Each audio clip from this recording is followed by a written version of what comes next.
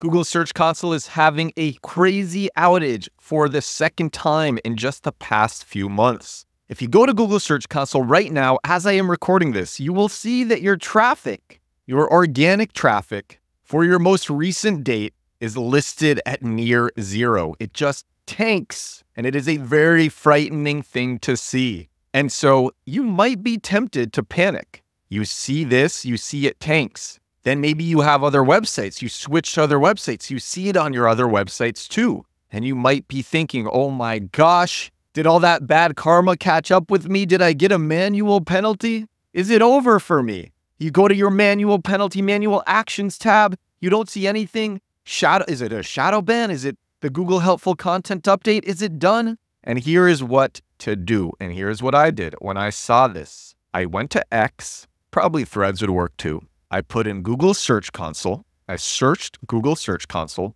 and then I see good old Barry Schwartz, Rusty Brick. I got to get him on this podcast. One of my favorite SEO people to follow, and he said, Google Search Console performance report showing almost zero data today. This has to be a bug. Hopefully Google will confirm soon. Everyone is seeing the same thing. And that's it. Everyone is seeing the same issue. And this is the second time that this has happened recently. I wonder why it is having so many issues, why Google Search Console is having so many issues. But if you go to Google Search Console and you just see your organic traffic spiking down, it's the opposite way you want to see a spike. It's not just you. Don't worry. It's going to be fixed and you are still getting your traffic. Now, if you don't know what Google Search Console is, I'm going to give you a rundown of the best ways to do it, the most basic, but also some things that even if you are more of a seasoned SEO that maybe you don't think about all the time, that is worth thinking about more. Google Search Console is Google's own tool for accessing their search index. It lets you see how much traffic your website is getting from organic search on Google. It shows you what keywords your website is already ranking for, and it allows you to submit your website and all of your pages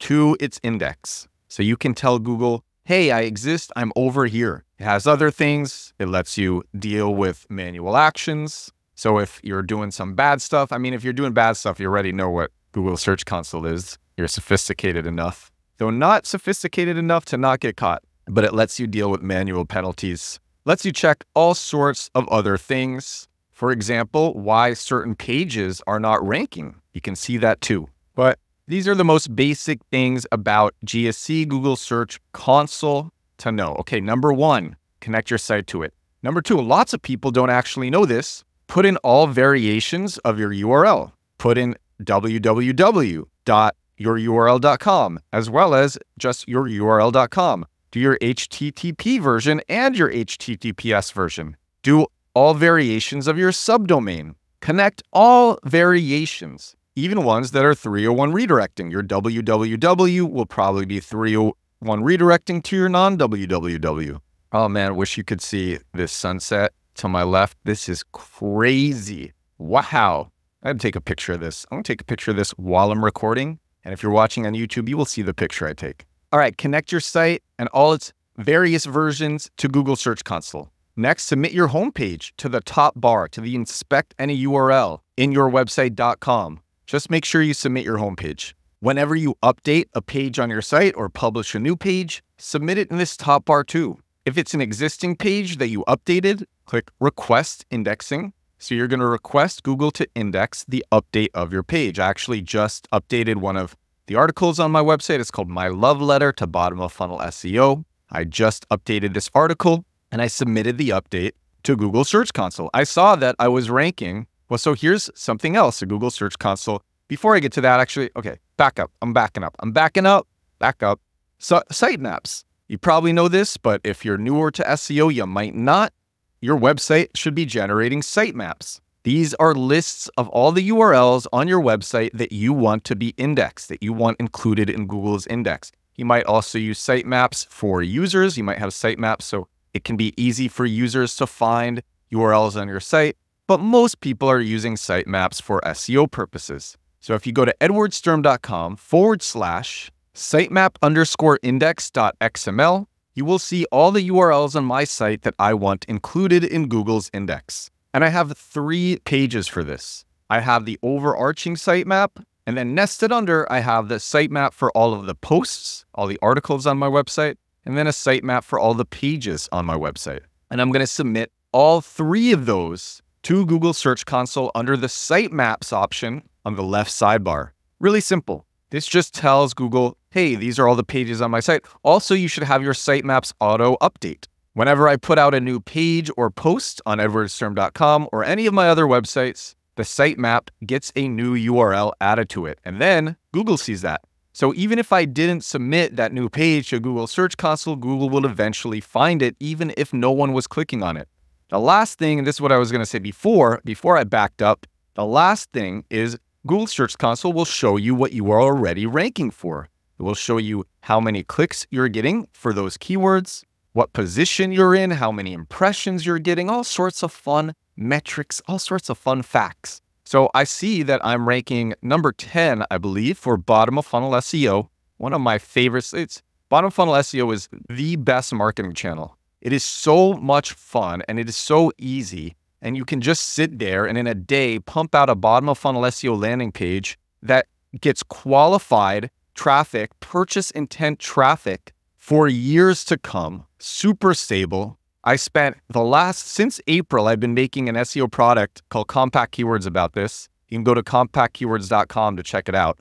I had a friend who used this method to make $3 million for one of his clients in literally only 2 days of work. This method is that crazy. But I see that I'm ranking number 10 for bottom of funnel SEO. And it's this article called My Love Letter for Bottom of Funnel SEO that I wrote a long time ago. That's a top of funnel article. My Love Letter to Bottom of Funnel SEO, this is a top of funnel article, not bottom of funnel. It's explaining basically the basics of bottom of funnel SEO. That's top of funnel. But I see that I'm ranking number 10 for it. I actually originally wrote it for my newsletter because I don't write top of funnel posts to rank on Google. It's a waste of time. They're just getting, all that traffic is going to Reddit, to forums. Soon more of it will go to ChatGPT. Or it's going to big publishers who are abusing domain authority. Top of funnel SEO, it's a tremendous waste of time. However, I write top of funnel content for my weekly digital marketing newsletter, edwardsturm.com/newsletter. And then I take whatever I write for that newsletter and I turn it into an article on my site. And this was one of those cases. I wrote a newsletter called My Love Letter to Bottom of Funnel SEO.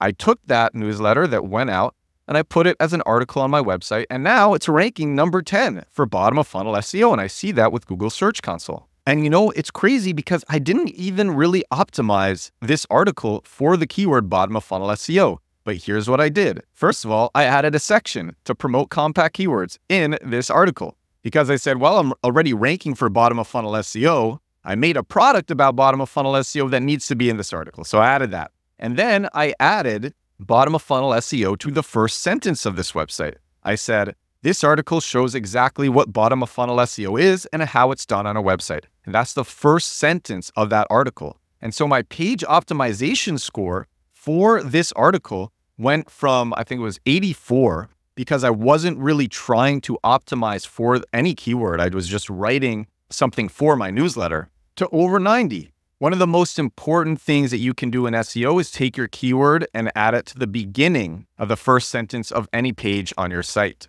It was a low-hanging fruit optimization for me to make. I submitted the change, so you know where I submitted that change to. I submitted the change page to Google Search Console. And that's when I saw, because I did these updates, and then I saw, oh, that's weird. Google Search Console is showing that the traffic for all of my sites is just going directly to zero. Saw that it was a bug, submitted the change page to Google Search Console, bada bing, bada boom. Now I'm going to rank better for that keyword. I was literally just a few minutes ago. So anyway, that's the basics of Google Search Console, basics of SEO, some SEO 101 fun stuff. But let me tell you, a lot of SEO is just doing the fundamentals properly and not going after top of funnel keywords. Don't do it unless it's a really low-hanging fruit optimization that will not take a lot of time to make, unless you're already writing top of funnel content for a newsletter. Anyway, if your Google Search Console is showing a big old fat zero or just not a lot of traffic and you're seeing a spike down, it's not just you, it's me too, and it's the whole SEO community. It's a whole digital marketing community because GSC, Google Search Console, is having a little bit of a hiccup today, and it will be back That is all for episode 481 of The Edward Show, my daily digital marketing podcast. 481 days in a row that I have done this crazy thing. I had a big espresso right before recording this. You can probably tell I am feeling so great. You know what I did? I put in butter, really high quality butter, into my espresso because I found that it makes that caffeine drip. I absorb more caffeine, I think, and I feel it for longer. And it also tastes really nice. My body can take it. I'm an ectomorph. I can't put on weight even when I try. So I can put in that extra butter in my espresso and enjoy it. I'm having a great day. Hope you're having a great day too. That is all. Thank you so much for watching. If you were watching on YouTube, thank you so much for listening. If you were listening on Spotify or Apple Podcasts, I will talk to you again tomorrow. Bye now.